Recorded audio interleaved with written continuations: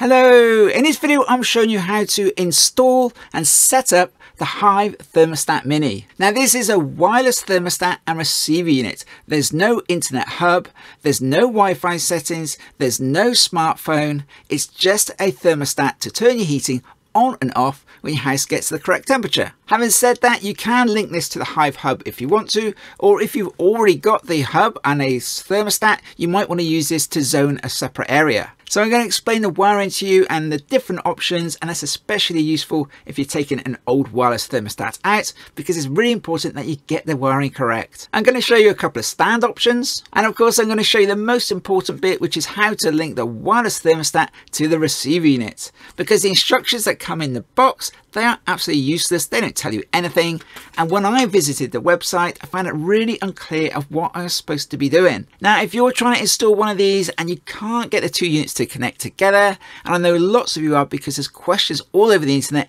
about why the units won't connect, and I've had that problem myself. 20 minutes later it's still not connected, and what I found I had to do was to reset the thermostat back to its factory settings, and then they connected together absolutely fine. So I'm going to show you exactly how you go about pairing together and doing the reset, and of course a whole lot more as well. And at the end of the video I'll show you how to operate the thermostat and use the menu. Now I have made a completely separate video on how to wire it into a combination boiler and how to wire it into a traditional system, because wiring it into those two different systems is completely different for both of them. You'll also find there's lots of links to other help videos, and if you visit my website there's over 100 videos to help you with your gas boiler and your central heating. And by watching some of those, hopefully you'll make your boiler way more efficient and reduce your gas bill. Right, now let's get on with installing this Hive thermostat. So here's the Hive Thermostat Mini box. The box is quite dull and uneventful. I think it's so you can just recycle this cardboard really easily. So let's take a look at what we get inside the box. We've got the receiver and the mini thermostat in two separate boxes. Let's take a look at the receiver first. It's wrapped in a plastic bag, and that's it, just the receiver. Let's take a look inside the thermostat box. All that's in here is a thermostat and some really basic instructions. Now the instructions aren't much use for anything. You have some very basic safety instructions, so don't set it on fire or throw it down the stairs, and you got some very simple operational ones. There's nothing about the installation in these instructions.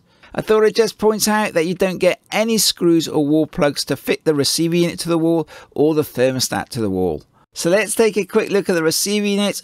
We got a button just here so we can override the thermostat and bring our heating on if we need to. We've got a power light at the top there, and there's two screws on the bottom there so we can remove it from the wiring plate. So I'm just going to undo these two screws and then show you the wiring plate. You don't need to remove them completely, just loosen them so they're below the receiver unit. Once the screws are undone, you just fold the thermostat away from the plate. It kind of hinges from the top there and just lifts off, and there we go. Now on the back of the receiver unit there are some wiring instructions. They're very small and they're right down there in the bottom right hand corner.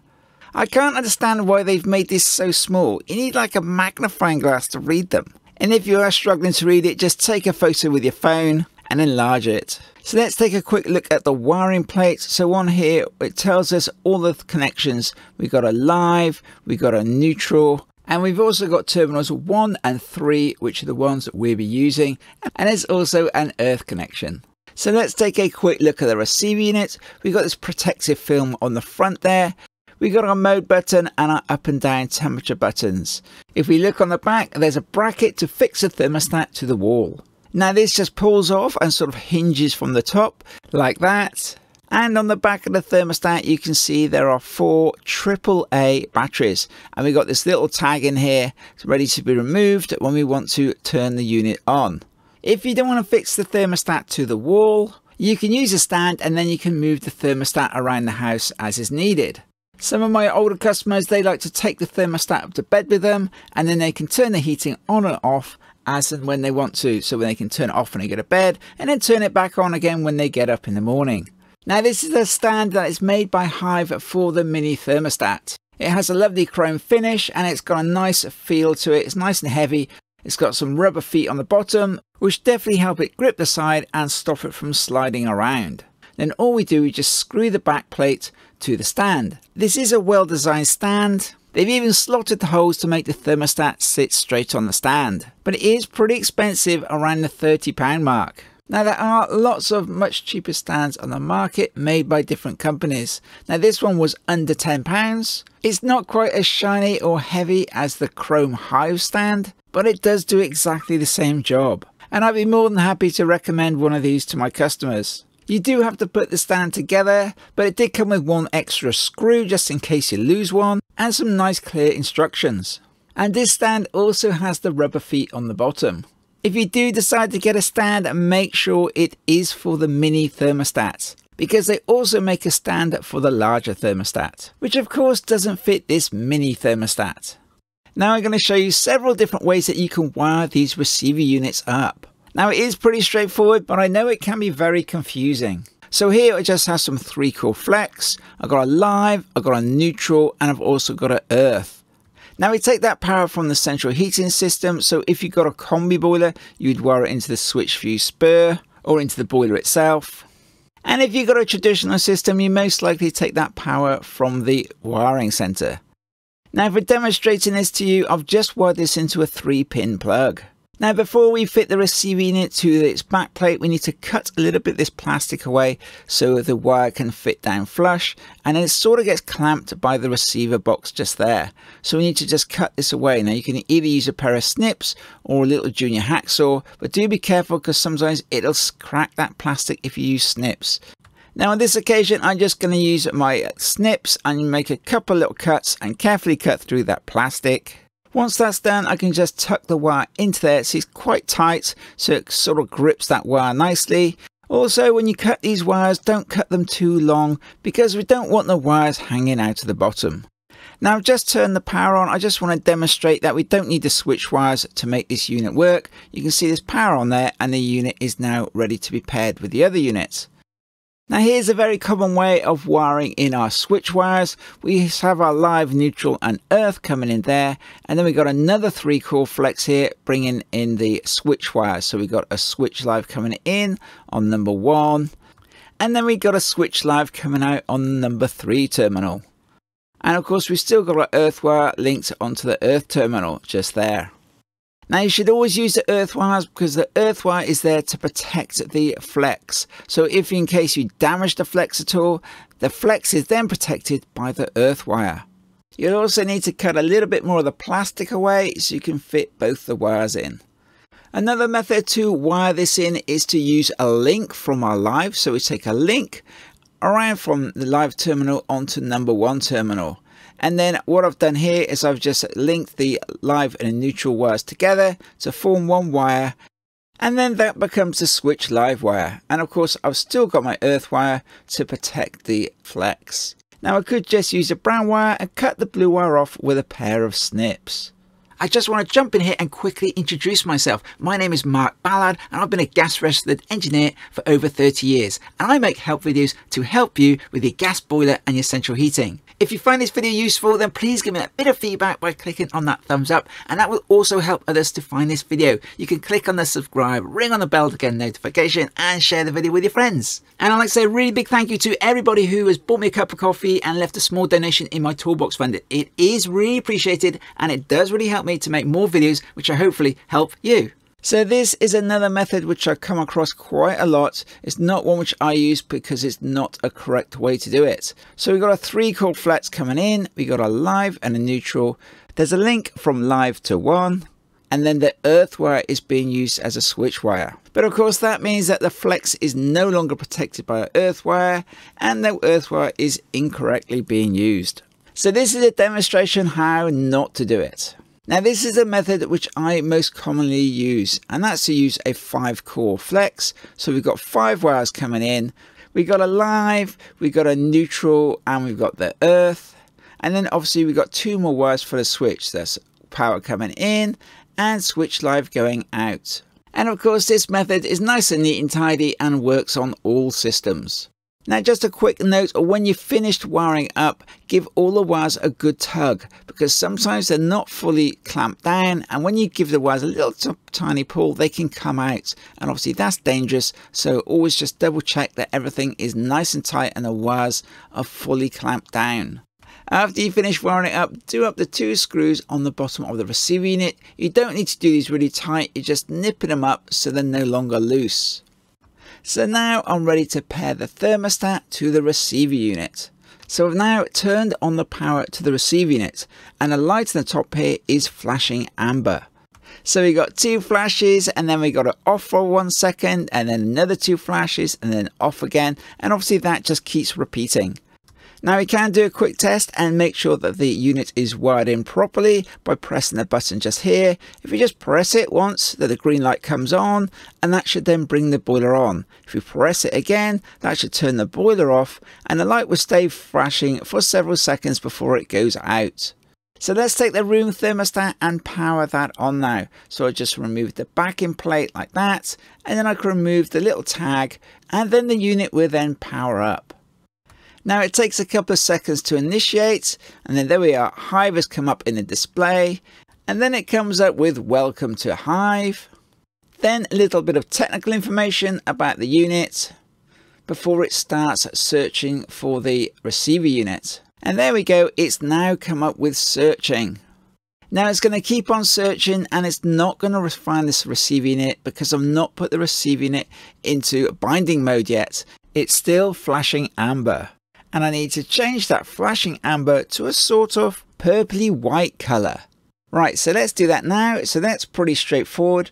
We just press and we just hold the button on the receiver unit for 10 seconds. So we push that down and we count to 10. So 1, 2, 3, 4, 5, 6, 7, 8, 9, 10. And then you can see it's going to change to a different type of flash. So it's now flashing 1 second on and 1 second off. And the light is like a purpley white color.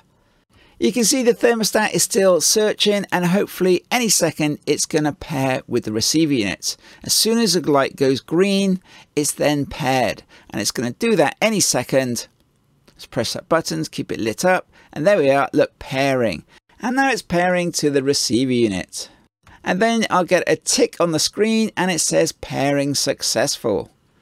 And now the thermostat is all ready to use.